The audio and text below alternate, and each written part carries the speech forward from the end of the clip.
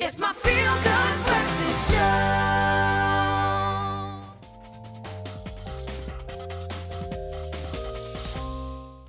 See, I made it, gentlemen. I made it. Thank you so much for joining us. No, thank you very much. We're just catching up on when we were both on the island. It must have been nice, eh?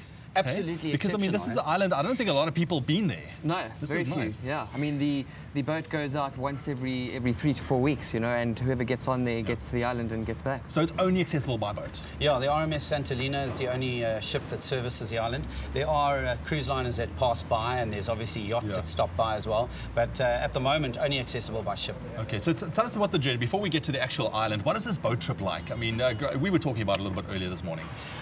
For me, it was fantastic. On the outward journey, the ship is very heavy. It's got a lot of containers and a lot of stock on board, so it kind of just plows straight through the water. On the return journey, it's a lot lighter, so you do a lot more of that and this. You're also coming into the southeaster on the way back too, you know, so it gets quite bumpy. Yeah, but it's nice. I mean, spending time on the boat. I mean, we're talking. There's no connection. You're not connected to the outside world.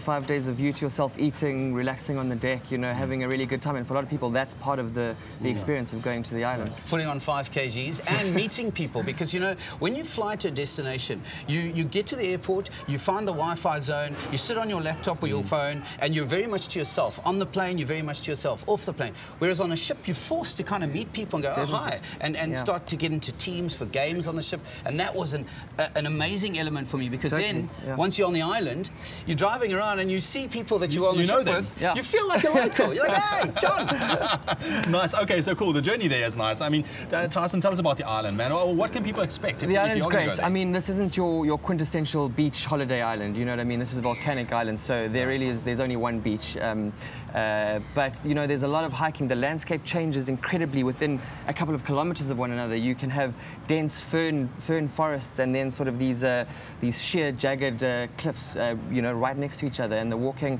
there's a lot of short walks that you can do, which are great, but you can link them together and explore the whole island in the week that you're there. So it's really outdoorsy kind of thing. And you know what? I've been to a volcanic island, I've been to Reunion, and I don't know about you guys, but you pick up this energy. There's this energy about it, because it's an island that's just, you can see it's so new and it's so fresh and it looks beautiful. Black sand beach as well. Entirely, Okay, something different. The other great thing about the island is that the water is like 26 degrees Celsius off. So snorkeling and diving is absolutely incredible. And you don't have to go out on a boat to snorkel. You can literally jump off in Jamestown, off the front promenade, and the fish life was absolutely incredible. Untouched, man. That's what it is. I swam with a baby loggerhead turtle about this big. It was unbelievable. Magical. There's actually a wreck in the harbour there too that you can snorkel out to. It's called the Papa Nui, and sort of the boats moor up on the other side of it, and it's within a couple of 100 meters of the shore.